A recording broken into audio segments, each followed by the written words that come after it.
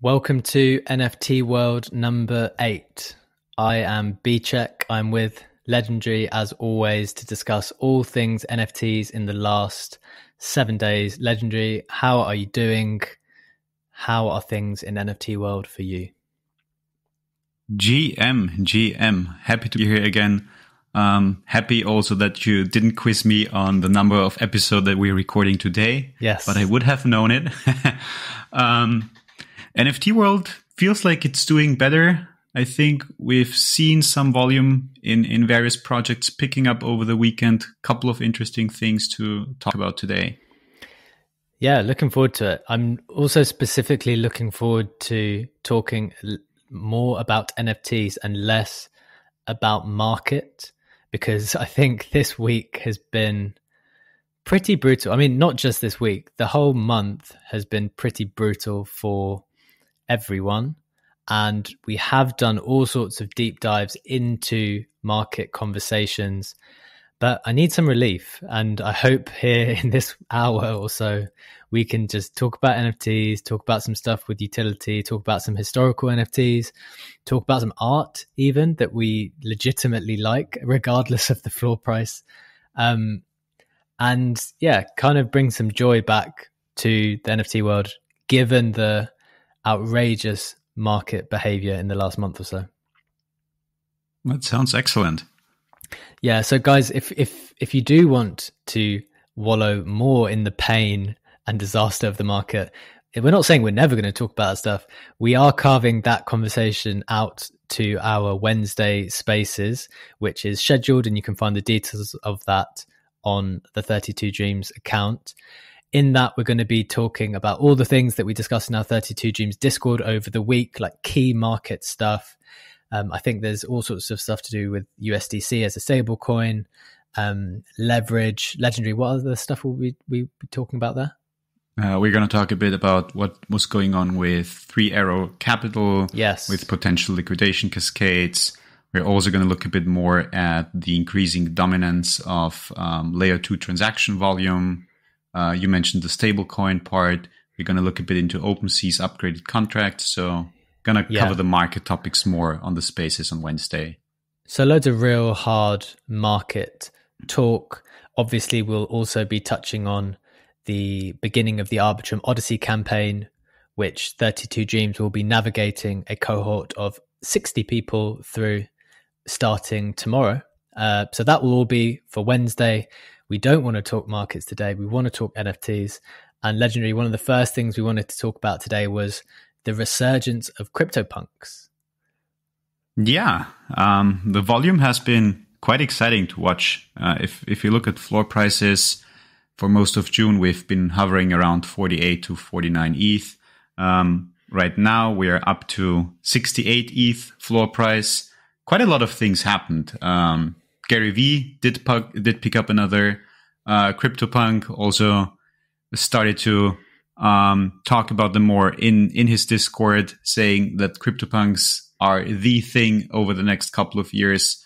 They are going to be massively relevant, always will stay relevant.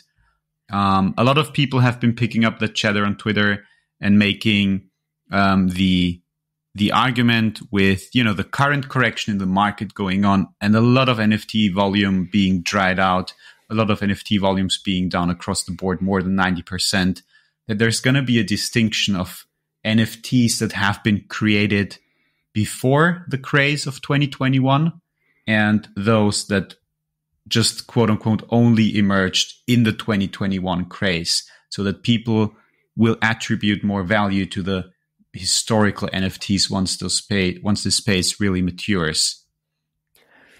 Yeah, there's always this debate about whether historical NFTs will have value. And I think initially I did get caught up in it a little bit, and I did think that a historical NFT might have value purely as a consequence of it being historical.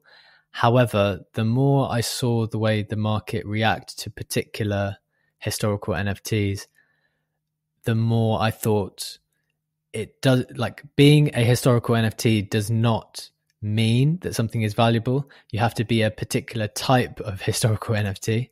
for it to be valuable. And we saw this a bunch of times in the market where every now and again influencers would push particular historical NFTs and attribute value to them on the basis that they were historical. And then they would just crash straight after because people don't actually want them. So I think that's an interesting point. The only caveat being CryptoPunks are not just historical. I think they're trend setting in the sense that they in many ways have set up this whole craze of trait-based identity profile pictures, which has essentially swept all of 2021 and 2022, and really trend setting in that respect. I 100% agree with that historical significance by itself doesn't really mean anything. You need more than that. Like, even if you look in traditional art, look at famous painters who have been the great masters of the 16th, 17th, 18th century.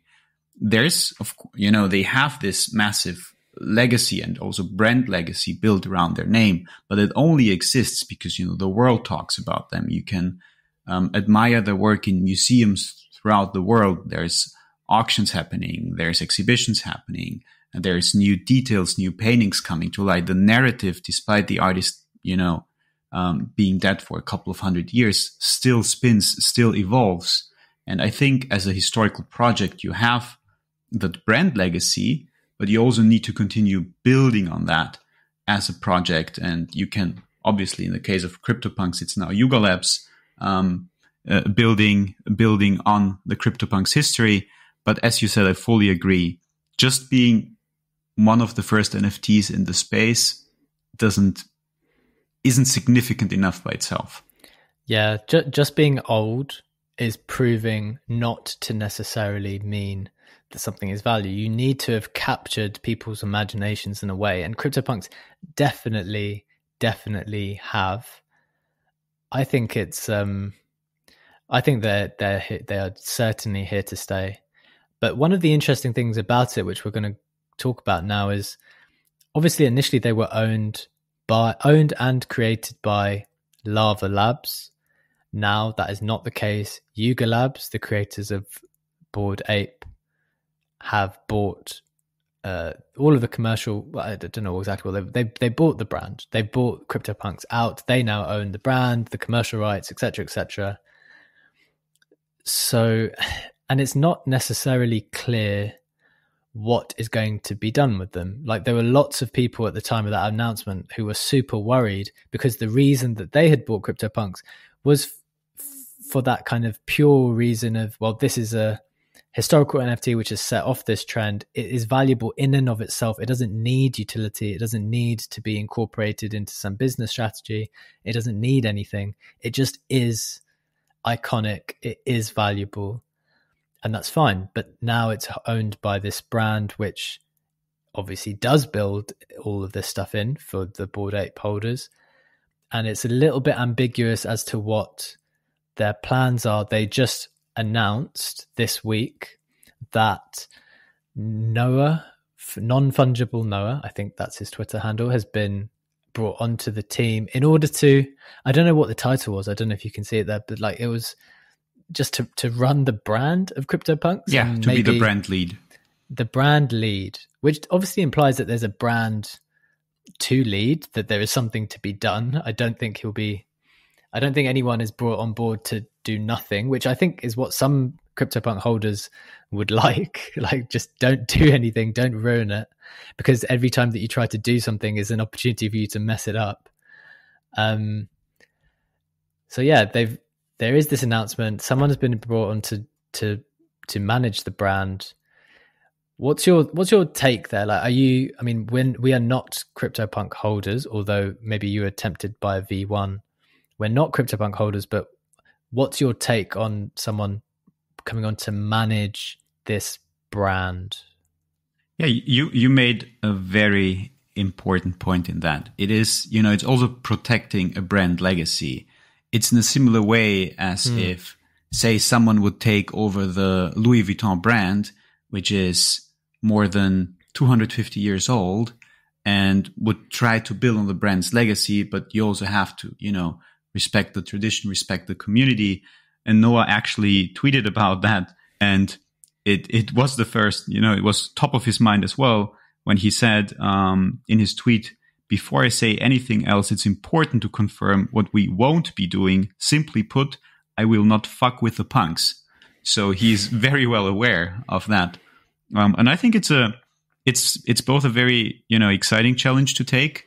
But it's also extremely challenging seeing how well connected and how tight knit the Cryptopunks community really is and has been growing over the last couple of years. So I think innovation will have to happen at a very, gentle, soft pace.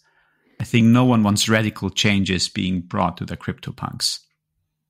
Yeah, I mean, I kind of want to do some speculation here, which is like, okay, fine, someone says, because I'm very well aware of what people say and what that might actually mean practically as someone who, worked in reputation management for a while. So it's fine to come out and say, this is what we're not going to do. We are not going to do this. Well, okay, that's fine. There are many things which people are not going to do. But the question still remains, well, what are you going to do? Because it's not going to be nothing. And what is on the table to do? Like, okay, fine, you're not putting them on lunchboxes. But what is there to do? Like, legit question, what is there to do with the Cryptopunks? Well, if I'm speculating, right? If we think Which is definitely what we are doing, by the way. We are speculating. Yeah. We don't know anything.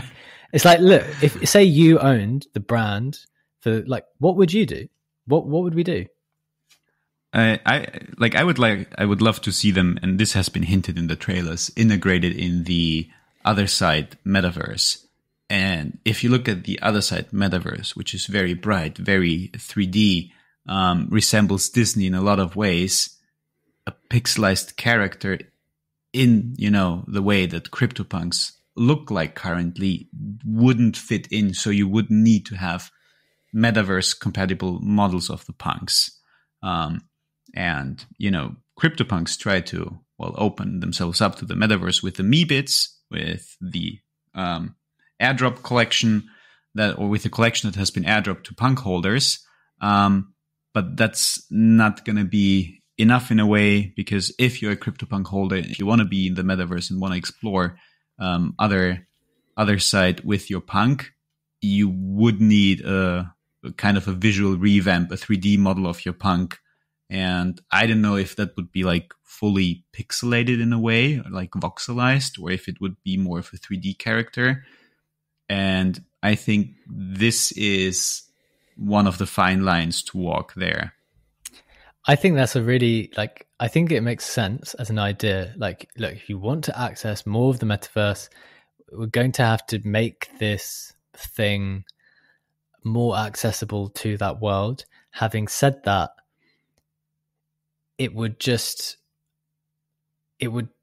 seeing a punk that is not pixelated in the way that it is would somehow breaks the spirit of what it is. So yeah, I definitely agree. It's a really fine line to tread. But I mean, maybe it's the case that, look, here's your punk for the other side or some other world, but you've still got your underlying asset. You've still got that historical piece. I don't know how it would work. Also, speculating further, if you look at the Bored Apes and the Mutant Apes and the Kennels and now the Kodas and the brand ecosystem, and also the amount of overall NFTs increasing, that might be an interesting question to ask. Are there any plans to have more companions for CryptoPunks to somehow have not mutant CryptoPunks, but just increase the CryptoPunk community by increasing the amount of NFTs that are there and that distinctly belong to the CryptoPunk ecosystem, so to speak? It's an interesting question. My instinctive answer to that one, it would be, again, without knowing anything or having any reason to think this, but my instinctive answer to that one is I think people would dislike that way more than the other ideas. Like, okay, we're going to try to get you access into the other elements of the metaverse. I think people would hate the idea of following Bored Ape. I think it would be partly due to that. It's like CryptoPunks don't need to follow Bored Ape's route. They're its own thing. I get the sense from a PR perspective that it would be hard to try to follow in their footsteps. But yeah, I don't know. Are you aware much of the relationship between, because I guess Meebits already expanded the CryptoPunk community. Well, it's not the CryptoPunk, but it expanded the Lava Labs community at the time. So is there even a connection between Meebits and CryptoPunks now? Do people feel that? I think Yuga have plans for Meebits though. Yes, they do. And I also would feel like, one thing is bringing CryptoPunks to the metaverse and gently revamping the way how they look, and a completely different thing is extending the collection. But I also think that this would be a very hard sell, in at least in the short term. But in the long run, like if other side is a successful metaverse, there's gonna be more than just a couple 10,000 people accessing it. And if you have 100,000 people or multiple, you will need to introduce additional brands, characters. And I mean, Coda is, the Codas are something completely new, but we won't know how they will, intertwine the Codas into the entire story of the other side and the other characters that are going to be exploring that metaverse. So, well, I think that in the short term, it's highly unlikely to see any extension of the CryptoPunk collection, or a collection that would resemble the CryptoPunk IP in any way. I don't think it's completely impossible or something I would roll out for the long term.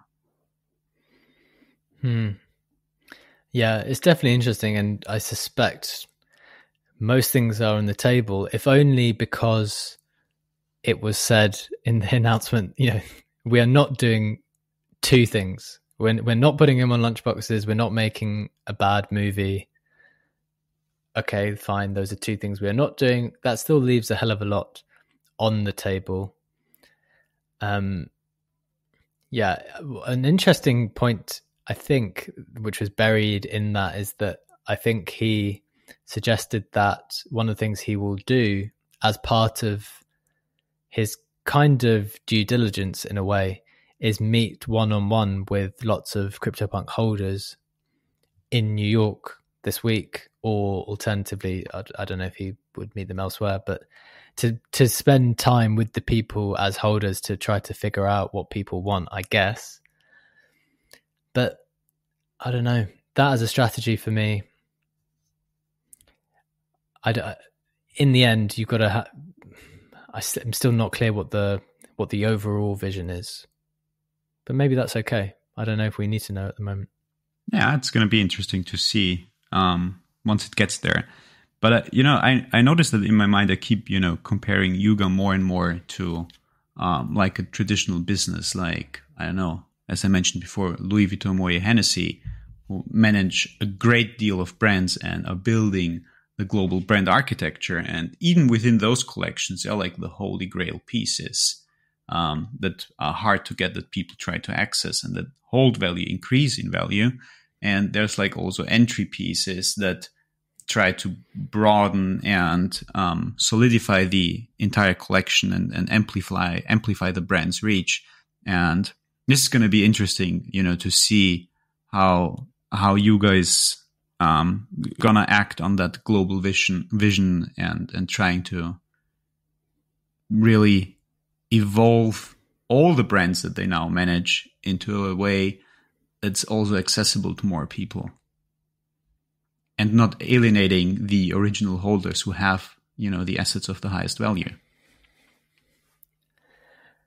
Yeah, look, I think it's going to be a really, really hard task, mostly because, as a lawyer, I looked at all the things that I try to play out and think of all the things that can go wrong. And I think, I'm not saying they can't do it, but I'm saying they're playing with something which is so dear to people's hearts. Like the people who hold CryptoPunks could foreseeably have like bought at some crazy low price, still hold at way higher price because it represents something to them which is way stronger than, you know, any other NFT. Like it represents something really, really meaningful. And playing with that, and I do think they're aware of this. They do know what they are playing with. I'm not suggesting that they are not aware, but it's going to be very, very hard to build on top of something which many people arguably don't think needs building on. But yeah, let's see. Let's give them a go. See how things progress. We'll monitor that stuff as always on this program. One of the things we wanted to educate people on in a way is this distinction between V1 punks and V2 punks, because both of them have seen significant activity in the last, 24 to 48 hours. So is there, how can we distinguish between those two? Well, the V2 punks, as you called them, are the collection that we know as Cryptopunks and that everyone's talking about. And if you look back into Lava Labs history, when they initially deployed the smart contract to bring the Cryptopunks to life, there was a glitch with the smart contract. They had to basically start a new smart contract, start minting again, start minting the actual Cryptopunks. But that collection that was minted on the glitched smart contract, which we nowadays refer to as the V1 punks, still exists. And there was a community effort to build a wrapper around them so that they're basically also ERC 721 tokens that can be traded. The only thing that they did change is they changed the background color so that it doesn't interfere with the original punks and doesn't lead to any kind of issues in that respect. And it's interesting to see because the V1 punks had a season where they were incredibly popular. And this goes back to the talk that we just had. You know, people made the claim, technically speaking, they are older because, you know, they have lived for, minutes, hours, days, weeks. I don't know how much older they are, but they are older because they have the older smart contract. They've been minted before the original punks. And that led to a craze around the V1 punks. And then again, they also lost interest, but they still maintained, a stable community, I'd say. And while Cryptopunks were at a 48, 49 ETH floor price, the V1 punks moved between 4.5 to say 5 ETH. And on the news that we've just been discussing around Cryptopunks, V1 punks got more traction and doubled their floor price to almost 10 ETH. And also seeing quite some high sales, especially one ape punk that was sold this morning for 250 ETH, I believe it was. And I'm quite fascinated by the amount of times I used punk in my last couple of sentences. Yeah, we're focusing quite heavily on the punks at the moment. So that's a cool dive into the history a little bit. Would you say the CryptoPunk is still the premier identity NFT? Like particularly in this market, like is what we're seeing a flight to quality and kind of history, and is that do you think that's ultimately like the most desired one, or do you think people still prefer Bored Apes? I mean, punks did rally on the news, and they did rally before the news a bit, which is another topic to discuss probably. And they are still very desired, and I feel like many people, and I also was asking around, if ETH continues to dump, what are some of the things that you wanted to buy at a US dollar discount? And punks appeared quite frequently on that list, but calling them the premier collection would like personally feel unfair to Bored Apes, who, didn't that dump, and they managed to hold value in ETH terms pretty good. Like if we exclude the land airdrop and everything that led to another round of speculation and price increase, and look at the prices after that, which was a bit north of 100 ETH, and look at prices now, which are at 86, 87, 88 ETH, like moving in that range, they didn't dump a whole lot. So they managed to, hold their desirability. It wouldn't feel right to me to call Punks the premier collection right now, because it would disregard apes. But I do see that the demand for Punks is higher, but I think it's due to the fact that there was actual news and that the prices have been pretty low, or like even historically low, if we look at the bull market craze we've just been through. Yeah, that's fair enough. Do you think one of the things we were discussing off air and something we were kind of thinking out loud is like all of these projects are cool and it's nice to have a profile picture, but in some ways it's kind of annoying to be tied to a community's group of people when that's your identity. Like we are all individuals operating online with our own reputations, and it's sort of annoying having, being susceptible to group pump and dumps of your own. I'm not saying this happened in any particular, like this happens just across the board, right? Where, a bad piece of news comes out because of some founder's the bad piece of news about a founder of a project, and suddenly your identity, who you've got really attached to, like loses loads of value through no fault of your own. And I think one of the things that is happening is in some ways we get held hostage to our profile picture, and you feel like, well, I can't change this because my engagement will go down or people might not respond, and I guess the question is like, is it worth it? Is the pro of being attached to a good community worth that downside risk and having your personal identity kind of handed over to be stewarded by other people? It's a super relevant, but also incredibly difficult question to answer.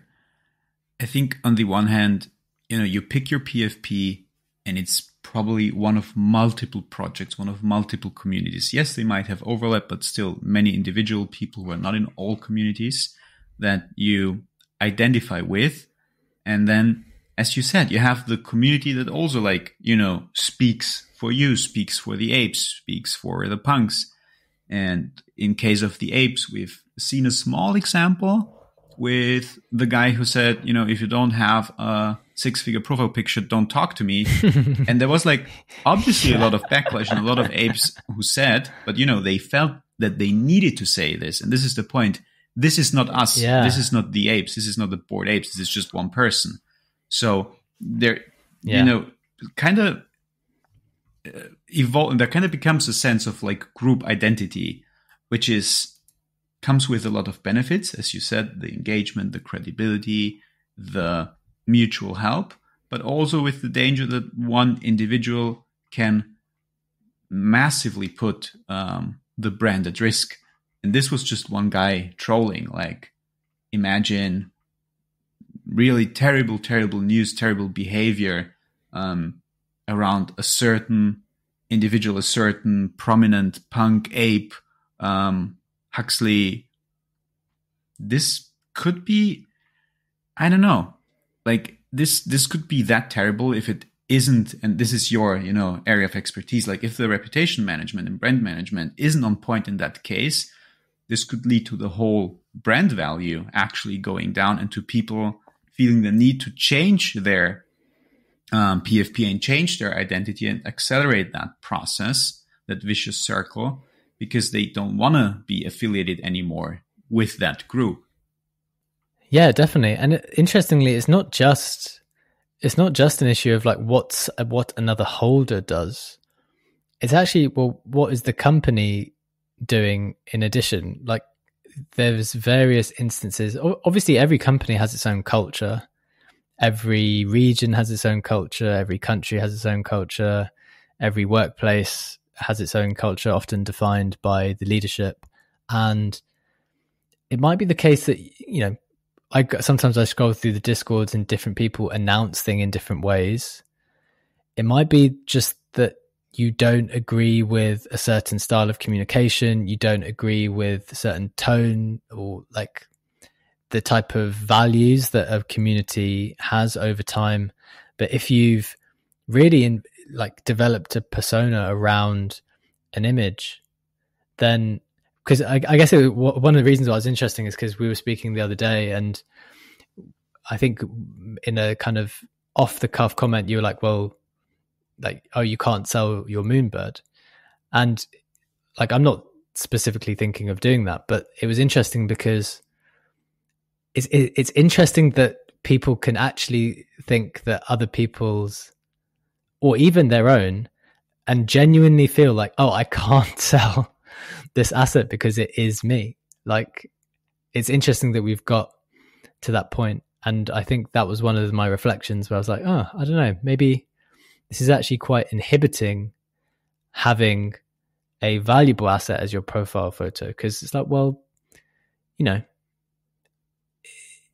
it's not necessarily something which I would have thought is, I don't know. I think I'm rambling a little bit, but I think I see some successful people on Twitter, for example, who have their own custom thing. And that increasingly appeals to me as like a really cool way to opt out of the whole system. Everyone knows who they are because they've got this custom thing, and they're free from all the politics, all the drama, all the reputation stuff. And I don't know, I was just looking at that and quite wistfully and thinking, it would be kind of cool to have that freedom. Yeah, I was actually looking at that as well and talking to an artist. But I was also thinking about, I don't have the massive reach right now. I have 8K followers on Twitter. Yeah. And I'm, super thankful for all of them, but it's like obviously not the most prominent reach on Twitter. And even if you get to a point where you have a massive amount of reach, and you know that by holding a valuable collection, as you just called it, that would further amplify your reach, would you want to have that trade-off? Or like, at what point would you say that the personal brand, the content that you put out, the content that you stand for, is strong enough to stand by itself, that you voluntarily say, I don't want to have that amplifier of having a CryptoPunk, a Moonbird, a Bored Ape anymore as a PFP? And also, if you think like on the journey to getting to that point, like I feel, and just talking about me, that I'm going to be more and more attached to the PFP that, well, kind of grew with me. Yeah, no, I agree. I think it's a really difficult question. I think I personally, and this is why I'm still technically not doxed, like I love the idea in principle of producing content which stands on its own. Like, this content will sink or swim based on how good it is. It doesn't matter who's writing it. It doesn't matter what gender, sex, sexuality, whatever, all these factors.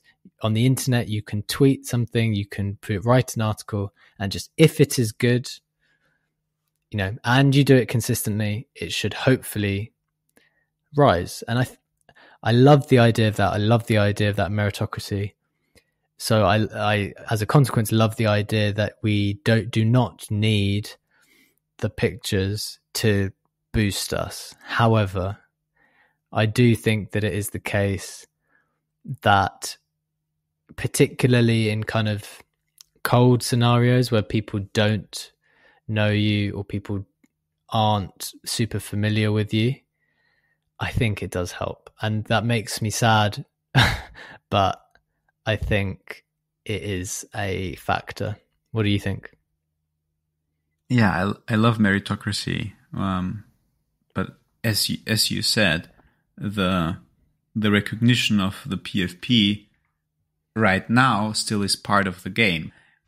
But with that being said, I think that will also evolve. And, talking about brand risks right now, you have a Bored Ape, and, potential malicious Bored Ape holder could put the brand at peril, could tweet very, very ugly stuff. But I think this also will, become less relevant to a certain extent once the whole ecosystem grows.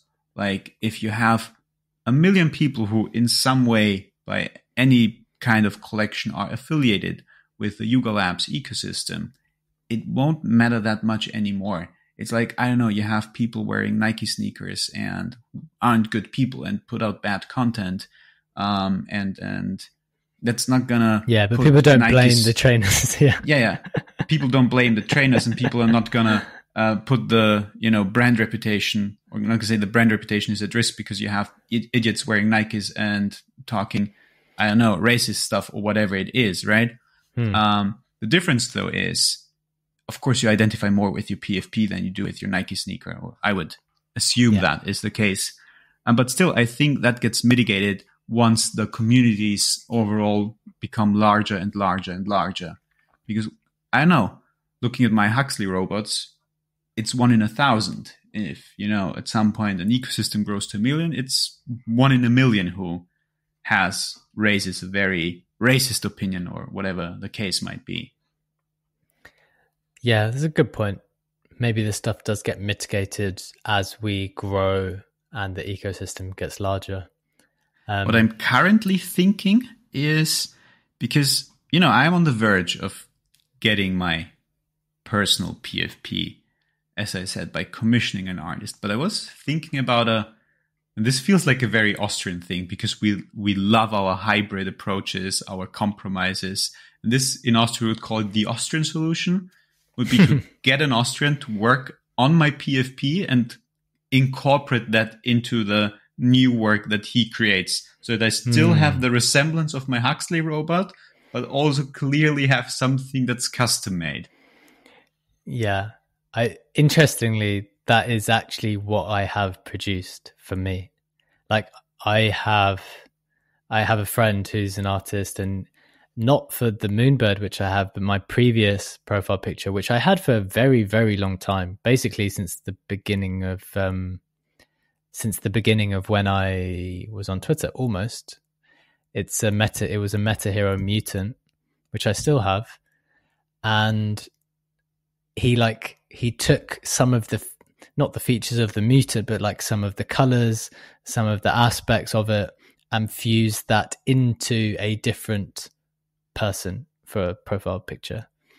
So it's kind of cool. I'll show you. It was pretty cool. But interesting. I remember your mutant pretty well. Yeah, like it's a good one. And I'm going to show you. I won't say more. It's pretty cool. But I wonder whether, things like that could happen where it's like, look, I have this thing, but I don't necessarily want to be tied to it forever or tied to a community forever. I want to be myself with element of that. And then you take it and you do this kind of compromise that you just described. Yeah. Or blending multiple communities, you have I've seen it a couple of times. Damien Hirst's The Currency as a background, custom background for your PFP. Or I think Tropo Farmer had a collection with customized Bored Apes, where I think a Bored Ape was wearing a Hearst The Currency shirt, I think it was. So, like, this gives you like the opportunity to incorporate 2 or 3 of the communities that you identify with in your PFP. Yeah, definitely. I think that's pretty interesting. So you mentioned the Hearst currency. Switching the conversation now into a bit of enjoyable art, which we both have taken some solace in, as the market has been very, very horrendous to us.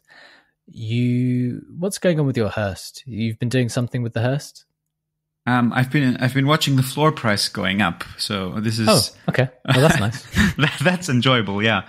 No, with the Hearst, Hearst was minted in July of last year, and at mint, we were presented with the decision to either keep the NFT and burn an already existing physical, that is basically a physical version of our NFT, or go the other way around and burn the NFT and redeem it for the physical.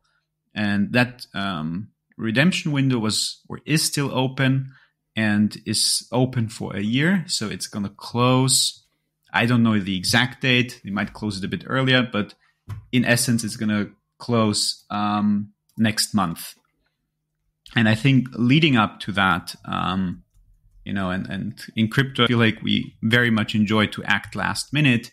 The interest in the currency has sparked again, and it has been constantly moving up from its lows at like 3-4 ETH to 8.5 ETH, where it's sitting right now.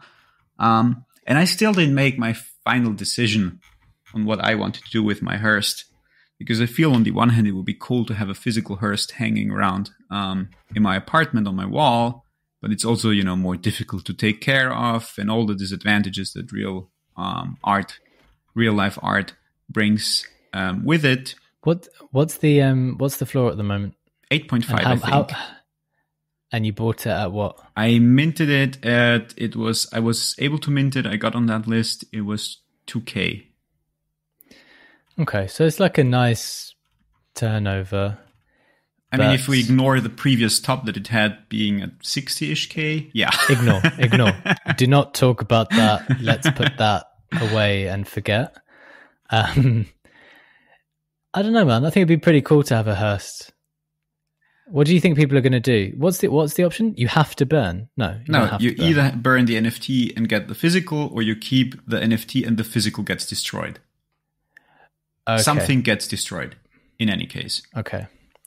Do you know what? I'm just looking, because I actually preferred, he did another set of, did you see these? The Empresses is a series of 5 glorious prints depicting carefully composed images of butterflies by Damien Hirst.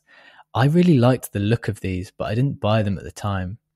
I wonder whether, because you said, well, A, the market is horrific at the moment, but B, people act last minute. So I wonder whether these are trading a bit lower because it's not in any, like, it's not going to get redeemed anytime soon. The market is terrible. I wonder whether people bought these to flip, and then I'm going to check. Kind of forgot about them at the moment. But I don't know. I think that we're physicals for them as well, but I don't actually remember right now. Yeah. So it's the same thing. I think you get to burn, get to redeem them at some point. Interesting. So yeah, I actually really like the look of these ones. So I guess ultimately, like, what do you think you're going to do? How long do you have to decide? I don't know the precise date. Maybe the cutoff already happened, but I don't think so. But I have a very strong inclination to keep the NFT because there's a lot of, physical work by Damien Hirst. There's, well, now more than only the currency as an NFT, but still his body of work in NFTs is way smaller. So currency was his first NFT, right? Yeah. Then we had the Great Expectations airdrop as well that we got for currency holders, which was a nice surprise, nice gift to get. But it's still the OG Hearst. I think that might be the way to go, man. And given, because that was an interesting point you just made. You framed it as he has a lot of physical work, but not relative to the amount of physical work. He does not have much digital work. So yeah. I think that could be the way to think about it. And this again ties back into the historical conversation. And Damien Hirst obviously is relevant in the art world. So claiming to have, yes, he definitely have Damien Hirst's first painting, first installation art, first sculpture, or first NFT is valuable in the context of his overall body of work and brand. You're making me want to buy one now because this is sounding pretty convincing. Do I need to buy one of these? The thing that I've been looking at in this market has been squiggles. I think squiggles, the Chromie squiggle from Art Blocks, which is, again, I think the first something is a great narrative always. And the Chromie squiggles, as I understand it, was the first NFT minted on Art Blocks season 1. Obviously, they've gone on to have many seasons. They've had great generative artists work on the platform. Some super iconic pieces have been produced by the artist and then minted through Art Blocks. But that squiggle, I think it goes beyond the fact it's just the first one. Personally, it's not just the fact that it's the first one. It's just, it's so damn iconic. Yeah. And when you show people, they're just like, what the hell is that? Like, how is that art? How is that something? But they will not forget that, because I remember my experience when I first saw it. It was exactly that. It was something like, you can't forget that image, the squiggle. You can't forget it because of all the emotions it brings up in you. You just think, what is this? How is this art? How is this a thing? But the more you understand, like, you just think, this is an enduring image. And I think that about the squiggles more than any other piece, even the fidenzas, even the other things, like, nothing is as simple and iconic as the squiggle, in my opinion. No, while you were speaking, I was thinking, and you're making an excellent point with, calling them iconic and the simplicity that's tied to them. Because I know a lot of amazing generative art on Art Blocks. And I can name the Art Blocks that I hold myself, but I cannot name all of the Art Blocks that I've seen, that I once owned and sold. But squiggles, yes, super iconic, super recognizable. And easy, I feel like easy, as you say, it's an icon, it's easy to remember. Yeah, it's just like, and bear in mind, I'm not a holder, by the way, so then this is not financial advice in any way. And it's not us pumping our own bags. I'm not holding a squiggle either. They're just, I've always thought this, they're just very, very iconic in a way that captures, that's easy to understand. It like goes into your brain. The image gets put there very easily. And I think they're going to be great. Yeah. But anyway, I'm actually looking to buy, so I hope no one front runs me on this. But the price has already gone up from about, I think it dropped to about 6 ETH when ETH was at 850. Yeah, so that's like a 5k squiggle. I saw the lowest ones like 5.85, 6. Now it's back to like 7.3 with ETH at 1.1. This is the complicated thing at the moment. There's all these mathematical things that people are doing in their heads, trying to get the lowest. Realistically, I think people are trying to get the lowest dollar price. So yeah, it's an interesting game people are playing.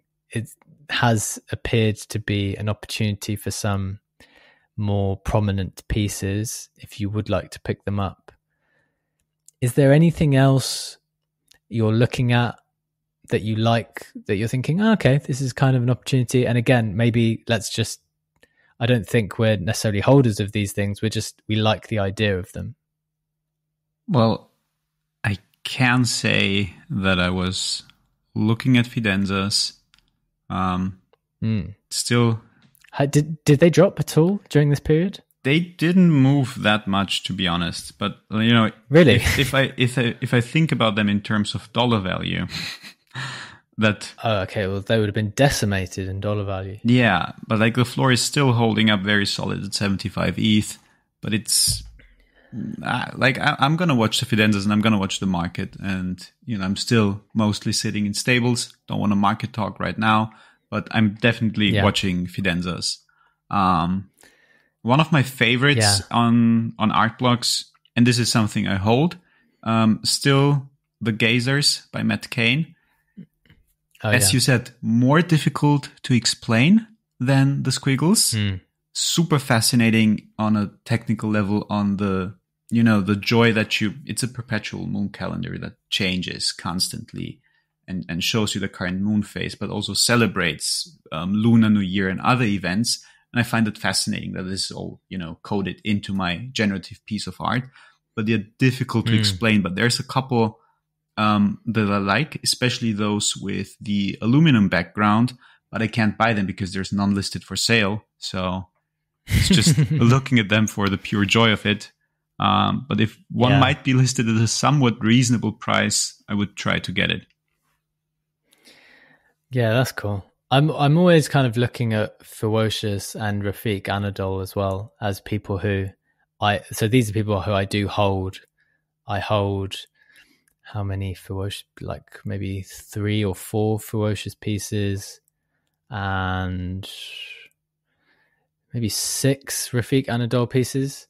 But I still don't have one of those moving ones by Rafiq. I want actually they're kind of animated, but not in the way that, I don't even have the art vocabulary to describe it, but the way that everything's kind of merging together and submerged and really, really dynamic and fluid. I don't have one of those pieces by him. So that's kind of on my agenda as well to have a look for in this market. But I don't know, it's been just quite nice things have got a bit more accessible. I bought some Osinachi pieces the other day straight off Nifty Gateway, which he's an artist that I've always liked his style. It's just an enjoyable experience to look at that stuff. So it's been quite nice to, just go back to what you enjoy about the NFTs as well in this period of time. Yeah, especially. And if you look at, if you look at Nifty Gateway in terms of dollar value, there's quite some bargains to be made if something. Yeah, I was actually thinking of going on to have a look because I suspect volume there must be down at the moment.